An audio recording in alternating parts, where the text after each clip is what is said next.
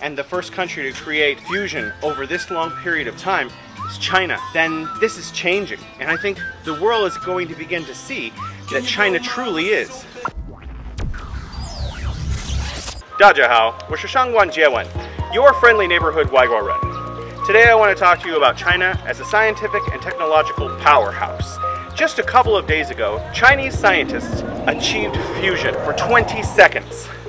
You may have heard of a tokamak. This is a kind of nuclear reactor where atoms are literally fused together to make larger atoms. Most energy today that comes from a nuclear reactor is in the form of fission, where atoms are broken apart and energy is released. But much more energy is released by fusing subatomic particles together and making larger atoms. This is the same process that happens on the sun. So essentially, Chinese scientists created a very tiny sun in a reactor in China. No country in the world has achieved fusion for 20 seconds.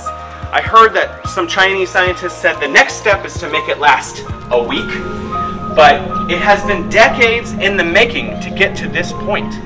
Literally decades of scientists in France and in Canada, in Australia, the United States, China, and other more advanced countries have been working on trying to produce fusion for the purpose of powering everything.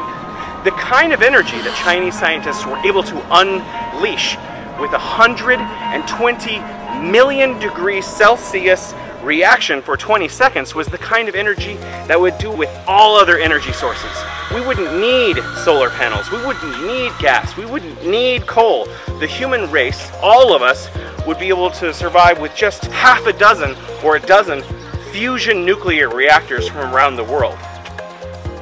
So a lot of you know Sheldon. He studies quantum physics. He's a theoretical physicist. And essentially, this is theoretical physics come true. Scientists all over the world, as I've already mentioned, have been working on this for decades. There are tokamaks, fusion reactors, all over the world. And the best, literally the best and the brightest, the most capable mathematicians and scientists on this earth have been working on this one thing more than anything. I would say the absolute genius minds of our world are trying to make fusion a reality. And it looks like, just like China was able to create the fastest supercomputer, China controls some of the best AI in the world, now China has created the longest fusion reaction in the history of the world. The Russians are the ones who came up with this idea of a tokamak. And a tokamak is essentially an empty donut. It's the shape of a donut, but it's empty. And the idea is to put in a certain kind of matter into a loop that's maintained and held in the air independently by magnets. I should say held in space because it's in a vacuum. It means there's no air inside of this donut, and inside will be a ribbon or a ring of fusion reactions occurring very slowly so as not to expend too much fuel. The great thing about fusion is it produces, according to the best scientific minds, no waste. There's no waste from this whatsoever. There's no pollution in these reactions. There's just heat and energy. If Chinese scientists have been able to produce this kind of reaction in a tokamak or another similar reaction chamber, then we are really close to not needing oil, to not needing coal, to solving the world's energy problems, which some people, including Elon Musk, say might be the world's greatest problem.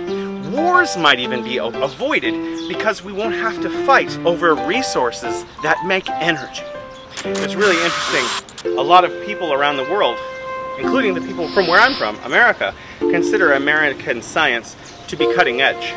But it's really interesting if the fastest supercomputer in the world is in China, and the first country to create fusion over this long period of time is China, then this is changing. And I think the world is going to begin to see that China truly is a scientific and technological powerhouse. We'll see you next time. Bye-bye.